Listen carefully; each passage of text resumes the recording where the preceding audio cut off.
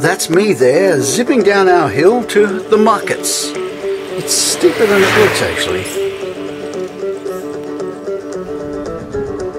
And here's where the stalls will be in just a few hours, as I use my bike as a shopping cart. Okay, that's $5 And I make my purchases of organic good stuff. Nice bike actually, yeah. Yeah, it works well. If necessary, I can tote about 30 kilos up the hills to home. My bike is electric, I should add.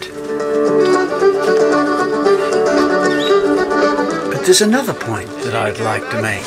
Yeah, if that's all this. There we go. Have a good day. You too. How many of your customers come like me on a bike here? Maybe just you. There is a few bikes, but not a lot. His partner from Holland knows what I'm getting at. Yeah, we do everything by bike. Yes, small businesses like this, it's perfect for the bike because you have a basket like I do over there, yes. You know, and you load it up at a small business. You don't go to a supermarket on a bike, do you, really? You don't have problems parking. The problem with this country is it's not a bicycle-friendly country. I'm doing a survey about bike transport. Would you ever think of using a bike to come to the shops? Yes, I'd love to. By a happy coincidence, I've just got some revealing footage from Violetta brana-lafourcade, who shoots for me in Europe. That's Violetta in the straw hat there, and munching on some market melon.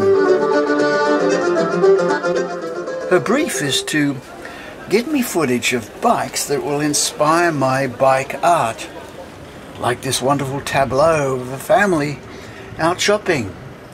The kid who's already arrived and the one on the way. She'd caught a market day in Groningen, and suddenly I realized that there was another way of seeing this footage. That this market was all about bike traffic.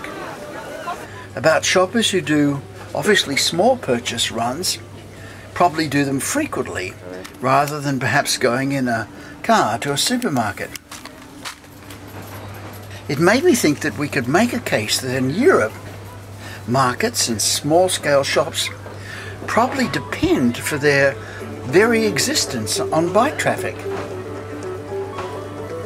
Now, if that's true, what a chance we're missing here for a useful alliance between bike advocates like me and small shopkeepers and their representatives like chambers of commerce. I mean, there's a natural synergy there to be exploited. Before leaving Groningen, I noticed two other interesting things. I see no fat cyclists in Groningen. How much money is that saving the Dutch government, I wonder? And cycling doesn't endanger status, it seems. And so, with some ideas to test, I went looking for a Sydney market which might have some bike traffic where I could stop. Everley markets in Newtown seemed like a good place to start. Hi. Yes, I am. Okay, I like not having to park. Yes. I like not getting in and out of car. It's What about relaxing. It's much more relaxing. Yes, what I about love the that. difficulty of not being able to carry very much? I only shop according to what I buy and you go more often. There's only so much you can eat. She's usually got a basket. I usually have a Yes, basket. where's your basket? I didn't bring it today because Yeah. we actually only came for breakfast. Don't go away, I want to get you too. Come back. We only wanted to we're from Bondi. Yes. And we only came for breakfast, so we didn't Okay. actually come to do the shopping. But you we are do. bike shoppers We anyway. totally, only, yeah. And I usually take my basket when I want to do that. Right. I love getting around my bike. I get around faster than a lot of the cars just because I have a short commute. And I get my blood moving in the beginning of the day, so yeah. But how do you carry stuff? Just in your pack? Just in my pack usually, yeah, and usually that's enough. Shopping on bikes. Well, look, Ira, my wife, has a basket, so Yes, I noticed that. she's quite well equipped. Whereas I have to resort to a kind of, more manly solution. This backpack solution. So the basket would be too feminine for you, would it? It would be for me. But apart from that, what do you think about the idea of trying to get chambers of commerce in Australia to see that bike shopping could actually help their members to do better? Yeah, absolutely. It does, and then and shopping is kind of the heart of commerce and trade, and so bikes can play a kind of fundamental role in serving that exchange and building that community. Yeah, and perhaps, I mean, that's interesting. I mean, maybe bikes being sort of smaller and more portable can kind of support that boutique approach. It's really nice shopping with the bike, but then you have to be quick in getting it all home before it melts. Yes. Yeah. So you do small shopping? No, we just bought lots. So we have 2 full backpacks of food and my basket. And now you're rushing home before it melts? Exactly, because we have about half an hour to ride home. Yeah, but it's the nicest way to do it. I do it a lot. Certainly on the weekends. While I'm cycling, this is a regular stop. I go down to the fish market, often on bike. But you're obviously also a car owner. A what? You have a car as well. No, I do not. I don't own. I haven't owned a car in 25 years. More than that. Yeah. Why do you do it? Convenience.